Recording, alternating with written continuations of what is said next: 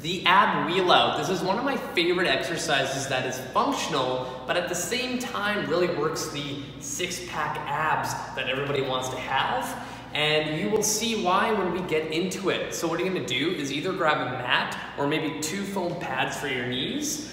And what you're gonna do is you're gonna grab the ab wheel. You're gonna set up in a hand and knee position with your hands on the handles. And you're gonna slowly roll out and then come back in.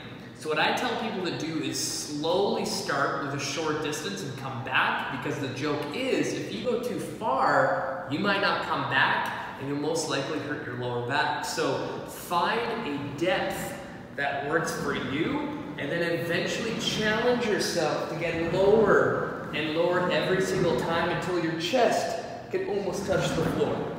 Now, where people screw up is the hips. So a lot of times when people do this incorrectly, they leave the hips behind and they let their arms go.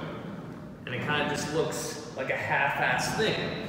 Or what happens is they start to go forward, and on the way back they lead their hips and then their arms follow. So they go forward and they lead their hips back. And that's not getting the full benefit. This just tells me that their core is not strong enough to actually pull themselves back. You want to think of pulling your arms back when you do the ab wheel out. So if I was coming out, my first initial movement is driving my arms back to the hips. I'm pulling myself back. And what the other thing you want to think of is letting your hips drive forward at the same time as your arms. There's a timing issue. A lot of people don't have good timing on this exercise.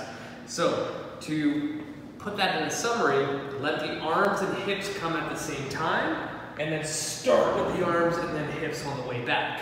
Putting that all together, your ab wheel out should look good and will leave you without any pain in your lower back.